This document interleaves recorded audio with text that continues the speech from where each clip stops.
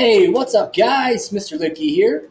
Today we're going to talk about double bar graphs. In the last video about statistics and probability, we looked at a set of data that was based off of grade 5 students and how they get to school. Now, in that situation, it was not split into boys and girls. What we're going to look at today is a different situation, and I've done some first-hand data collection and surveyed grade 5 students' favorite recess activity. Now, what I've done is I've split this into boys and girls. I've got my data table, just like last time, and I've got my favorite recess activity here, boys and girls, split with each of their choices. What are we going to do with that data?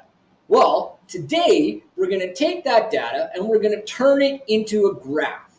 You may have seen in the past a bar graph that just had one set of data on it. Today's bar graph, we're going to compare both sets of data on the same graph. That's why we call it a double bar graph, because there's two bars on the graph and each set of data is represented so we can compare them easily. Let's look at the parts of the graph. The first thing that we want to do when we're making a graph is put a title. The title tells the people that are looking at it what the graph is about. And it's very important when we're doing titles to remember, put the capital letters on the words that need to be capital. Grade 5 students' favorite recess activity, all of those first letters should be capitalized. When we're looking at the graph, the second part that we want to take notice of is the vertical axis. In our geometry unit, we talked about vertical and horizontal.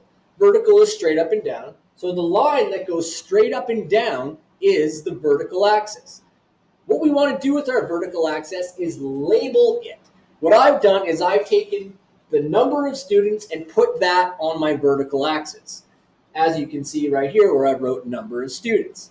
The next thing I want to do with the vertical axis is I want to make a scale.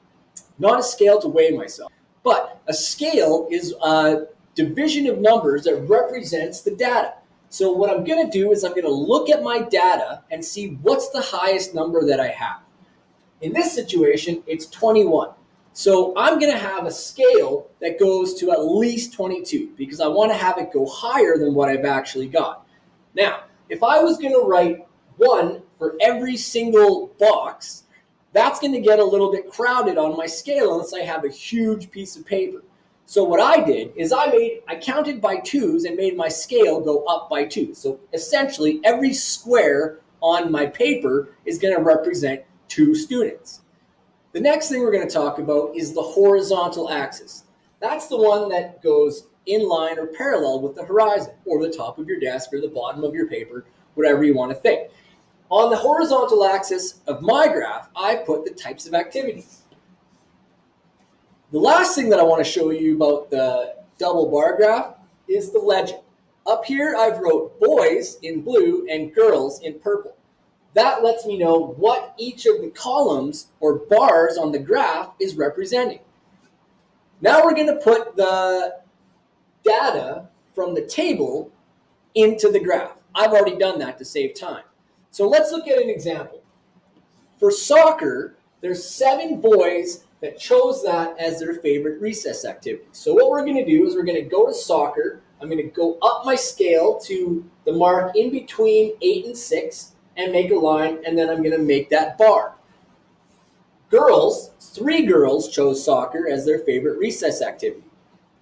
We're going to go up our bar graph, or up our vertical axis, and over and make our bar on 3.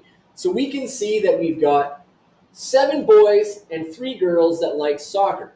Now, I've gone down the data table and I put all of that data onto my bar graph so that we can see clearly how these 2 sets of data, boys and girls, like different aspects of recess.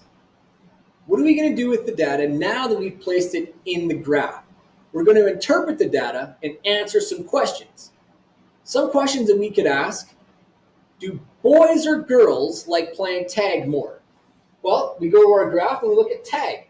and we see that clearly the blue bar is a much higher than the purple bar. So we know easily that boys like to play tag more than girls. We could ask ourselves, what is the activity that girls like the best? We'll go over here. Where's the tallest purple bar? Oh, it's right here. Girls like to play grounders the best in recess. Another question that we could answer is, how many girls like walking? Well, I'm going to find walking, I'm going to find the purple bar, and I'm going to go across, and we can clearly see that 10 girls like walking. Okay? That's how we interpret our double bar graph. So why do we use a double bar graph? Well, we use a double bar graph because we want to compare two sets of data on the same graph. What are the parts of the double bar graph? We want to have a title that tells whoever's looking at it what exactly the graph is about. Remember to put your capitals in the right spots. We want to have a good scale that lets us expand the data as much as possible. We don't want to have an itty-bitty tiny little graph. We also want to make sure we label the vertical axis. On the horizontal axis, we want to put the names of the options that we have.